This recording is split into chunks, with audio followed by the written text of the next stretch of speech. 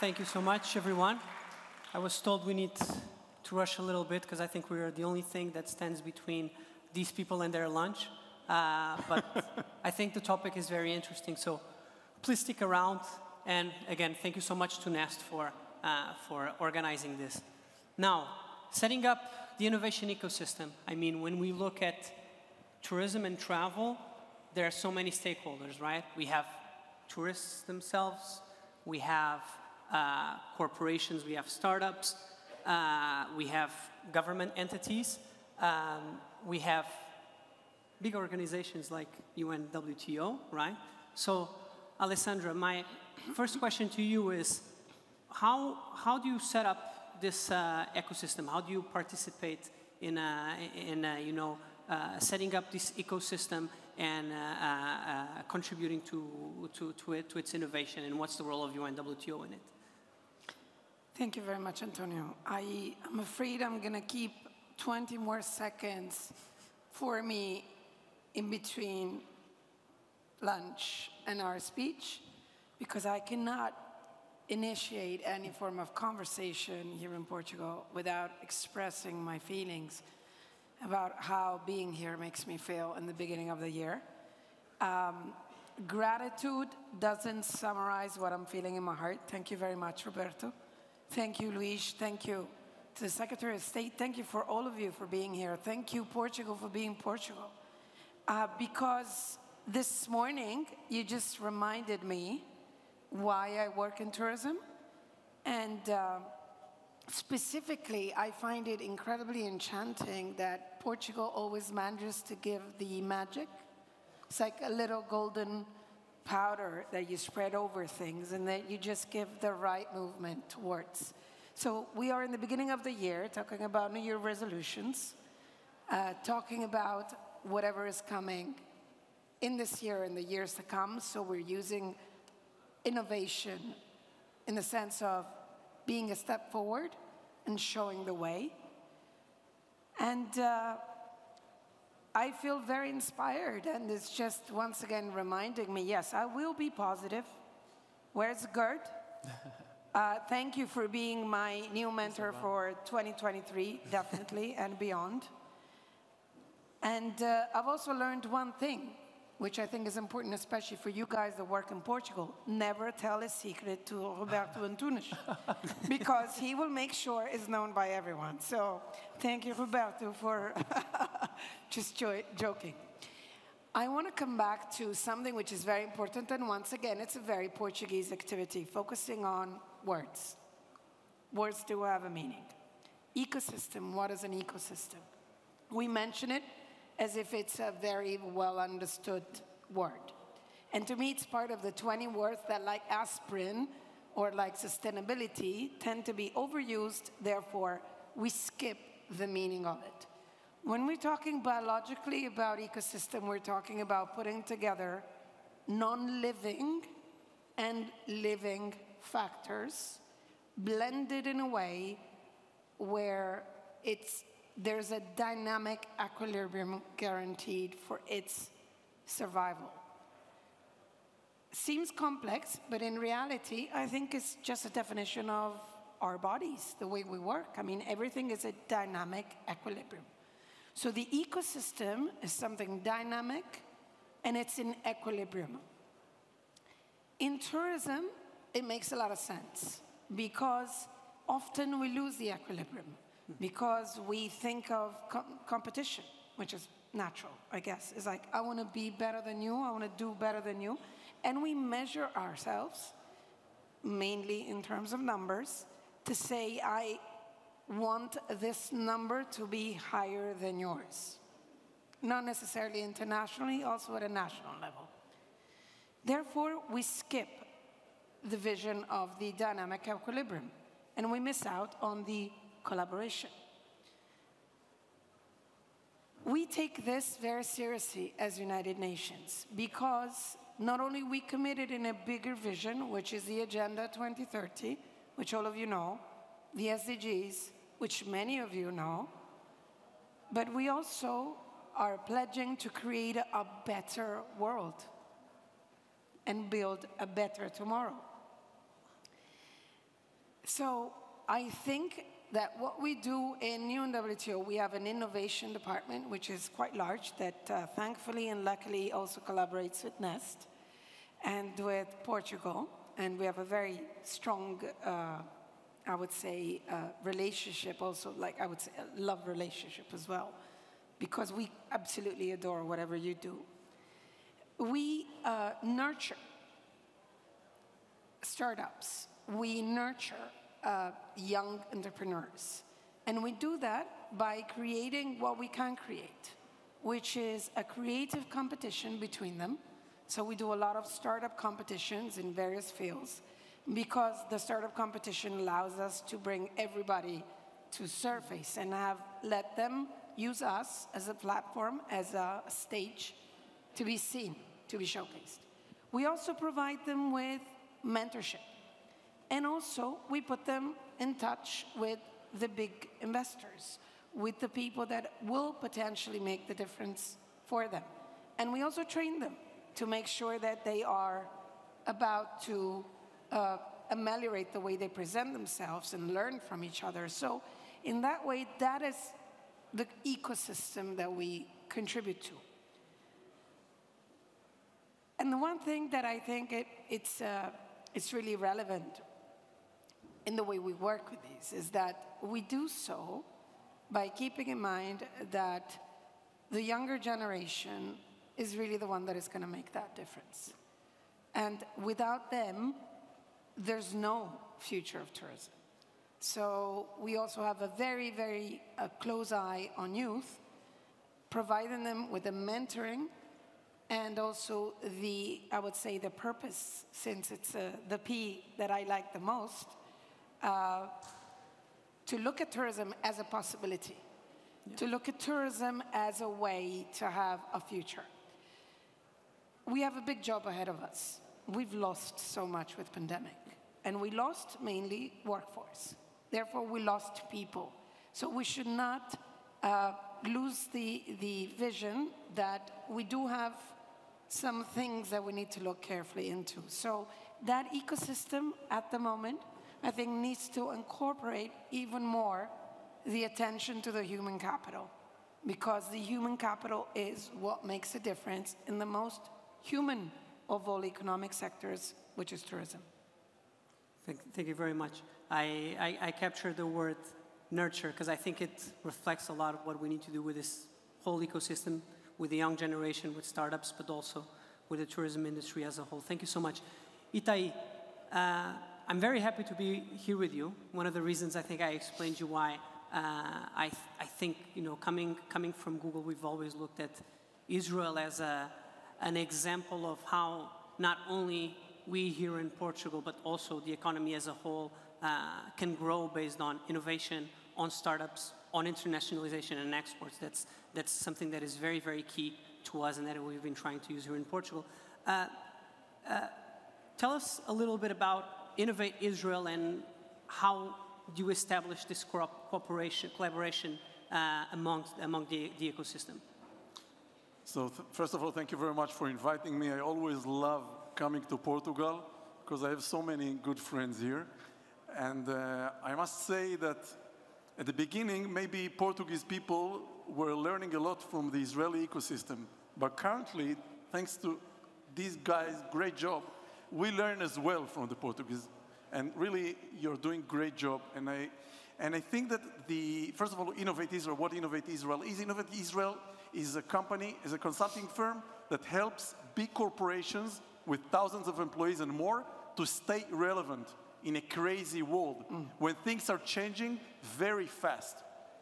I don't know how many here are working for a corporate. Can you please raise your hand? How many people here are working for corporate, for either travel agent, airline, airport, hotel chain? I don't know if your owners know that, but in 3 to 5 years, they might struggle or might not be with us. These big companies, these giants, because technology changed everything we know, everything. And the only way to stay relevant is to collaborate with startups. The only way, the most effective way, the best ROI. collaborate with startups. And the main challenge for big corporations in this ecosystem, in order to survive and stay relevant, is the state of mind of the owners and C-level and mid-level management. Because the whole idea of open innovation is the deep understanding of corporate owners, corporate managers, that most of the smartest people are not working for you. It's a matter of statistics. They also don't work for Google and not for Facebook and now for Amazon, so now you feel better, right? Most of the smartest people always, it's a matter of statistics, work for someone else. Who is this else? Startups, academy, other companies. So the only way to stay relevant in 2023 and years to come is by collaboration with startups. Do it today. You have great platforms. And I must tell you something. I invite each and every one here from any corporate to WhatsApp me. It's easy via the website. And send me a list of challenges of your corporations. I commit in 24 hours to get back to you with a list of startups. The challenge is not the scouting part, it's the mindset. Once you will be willing to collaborate with startups and work according to their DNA, fast, be available 24/7, you will get, and you cannot imagine the value you will get. That's the only way for you to stay relevant. Thank you so much, Itay. Free consulting services in 24 hours, so don't waste it. Israelis love to, you know, in our community, everything is managed by WhatsApp groups. We have a WhatsApp group for hoteliers, for travel agents, for startups, even a WhatsApp group with the tourism ministry. So it's easy. Once I get a challenge, I just share it. I'm just a bridge, that's all. We'll make sure to remember that, Itay. Thank you. Roberto, once again, as has been said here and as was shown in the beginning, great job from Nest so far. It's been a short but also long ride, I would say, and it will keep going. I mean, looking at where the future is going, how do you foresee managing the ecosystem? What will change? What areas need to be reinforced? Because, I mean, obviously, a lot has been done, but there's still a lot to do. So how do you see the future going? All right. Well, first of all, let me just tell you that I'm very proud to be together with these monsters of innovation and so bright people that I adore and follow, either on social media or live. I had the pleasure to be in events together with them several times. So it was a big pleasure to accept the challenge of making part of this panel. Well, I guess, I think people, it was already mentioned, is actually at the core of any transformation. Of course, you have to have the tools and the methodologies, but everything starts with people. So I would say that in every ecosystem, no matter which one, tourism or any other, the best thing that we can do is we do with our families and our children. We have to teach, we have to train. This is the best preparation for an ecosystem to work its best and to provide the skills so that each and every one of us becomes more empowered and more skillful for any kind of challenge. If many years ago we kind of could predict what kind of challenge we had around because the economies were much more controlled, the systems were kind of, even academia would study how those systems of industry, etc., would work. But look at now, it's not an academic study. It's us being really with, wide eyes, looking at how things work in each and every day. So empowering people is definitely what we need in the ecosystems. So capacitation goes through, from the very simple things and light approaches up to the very deepest, sitting and doing courses.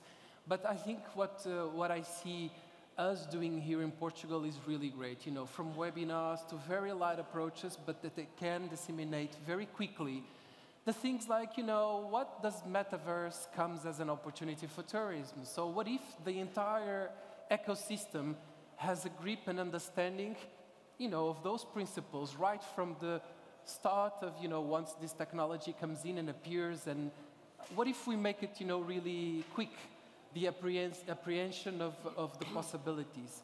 How about as well then providing the tools for trying, test, understand with the successes and failures? That's another thing important for ecosystems. I think sometimes we are too much stuck, and culturally, let's also face it, we are a bit averse of risk as Portuguese, you know, as Latin cultures actually. And normally you have to have this maverick, someone who has the guts, goes first time, gets the risk on his back, and if he succeeds, then every one of us will go and after this person who had the guts. So we have as well to put in these ecosystems the opportunities as well for trying, failing, experimenting, and each time, as time goes by, become more skilled to face the risk, because the risk brings as well lots of opportunities on answering to big challenges, and they're coming often. You heard Gerd, you know, how VUCA the world is. So for me, these are the things, and then finally the collaboration aspect. And you might realize here that I'm not talking about technical skills. Most of the things that I believe that make an ecosystem work are not technical, because those are the things that we can spend a couple of hours, a couple of days studying, and that's fine. Right. But making people actually believe that if I work with someone else, if I share my data, we also heard how difficult it was, you know, Jeff was telling here that, you know, for the reluctancy of some airlines to show, you know, to exchange your data. So if we think that, you know, collaboration is actually a way of me providing the gaps that I own in terms of knowledge, of capabilities, and if I exchange and provide mine to the other ones who also need them, we can both sum and become more than 1 + 1. And so it's the aspect on extracting the value of the ecosystems that comes from really believing on collaboration, exchanging data, doing partnerships, doing things together, co-creating, analyzing insights, and answering to the most you know, present or future needs of the tourists. I think those are the big unlocks. And I really connect to what you were saying about empowering the ecosystem, yeah. Because even, you know, we at Google, as you know, we obviously have a set of partners that we work more closely with, but one thing we say internally is respect the opportunity. And the opportunity that we see is, you know, apart from our core work on our day-to-day, there's kind of a mission to empower the ecosystem, specifically the travel ecosystem for me, which is the one I work with the most, and that's why we work with organizations like Nest. That's why you know, we work not only with our day-to-day partners, but with the ecosystem as a whole. So I think that's really, really, really important. Alessandra, as a global organization, you obviously have a nice view on what's going on around the world. What would you say are the main challenges that companies, specifically in the travel sector, are bringing to you? Is it operation development, new customers, skills? Definitely skills. At the moment is, I think, the biggest challenge that we have to overcome together. Bear in mind, I'm going to repeat this forever. Togetherness is the only way to go. Call it collaboration, call it cooperation, call it co-creation. The togetherness is what is going to make the difference. There's not one angle of looking at the story. You have to approach it at a 360. Skills, people. Without people, you're not going to progress. Just going to remain where you are. Now, I was very reassured this morning, I have to say. I mean, if the goal, the overall goal of this was to start positive, I feel very positive. Why? I feel relieved. Thank you for bringing Gerd Bernard at the beginning, because I think what everyone feels is that, oh my God, I mean, am I a techie? Do I have to dress with funky sneakers and a cap backwards and surf in my spare time to be like really understanding about innovation? Look, I'm 55, I have a travel agency, belongs to my family. How do I actually deal with the new challenges? Is everything going to be transformed? Am I going to disappear because it's all done via the giant OTAs, or even more the self-determination and choice, given all the opportunities that we have on the web? Are startups going to change my life forever? So, no. As Itai was mentioning, first of all, startups are made of people, for people. So there's always, it's always like an easier solution to a potential problem or to a problem that already exists. So I guess that we need to be a little bit more embracing, but in order to do that, we need to make sure that everyone that works with you is actually understanding that these things are not a challenge, yet an opportunity. So one huge recommendation would be hire younger people. The younger, the better. They're not specifically interested in tourism, make them interested in tourism. We've spoken about this many times. What are the biggest challenges? How much are we going to pay them? Are they going to come back to tourism? Tourism is sacrifice. Tourism is, you have to be, no, why should it be sacrifice? Tourism is actually incredibly pleasant. And you don't have to be a super techie. The human factor is very much there, but we need to find ways to make sure that younger people are part of the discourse at the earlier age possible. We're naturally welcoming to foreigners. Who better than children are actually accepting anybody? They don't care about the color of skin. They even overcome the language barrier very soon. They don't need anything particularly dynamic. So what I'm saying is the solution is skills, but the solution is also starting to think at a broader level how we can influence the newest generations to make sure that in 10 years' time, we don't need to make a huge effort because they're already pre-prepared. And believe me, they're more prepared than us. They're stricter than us. A challenge, who of you as children under the age of 18, can you please raise your hands? Amazing. Includes 6 months, huh? So it's fine. Okay, they are already much better than us. They are not going to travel, for example, or when they think of travel, they're not going to travel if the destination is not clearly spelling out sustainable choices. So put this in your mind. If we're targeting people that in 10 years' time, even less, are going to be able to purchase their own travel, you, destination, you, travel solution finder, are talking to people that are not going to go, they're not going to move if you're not going to prove that you are carbon neutral or going towards carbon neutrality, having an impact, you're being sustainable not only environmentally, you're including the communities as part of your discourse. So this has to be done now. As it was mentioned earlier, and I hate to quote him so much, but he literally changed my way of thinking this morning. If we want to be in the future, we have to be before our customers come. So we need to get going. Tourism is about what we're doing in 2025, 2027. So we have to be ready for that in a way that's reassuring. And the other thing is, there's a lot of talk about the fluidity of the generation. They call it Gen X, Gen X, I don't know. I mean, I don't want to put letters to it, but I see them, I talk to them. And they are definitely much more ready than we are to collaborate. They're incredibly less competitive than we are. So I think that in this transition moment, we should tap onto our children or the children of our friends, if we don't have children of our own, to see how they are and try to be a little bit more of them. I think this should be like a daily exercise.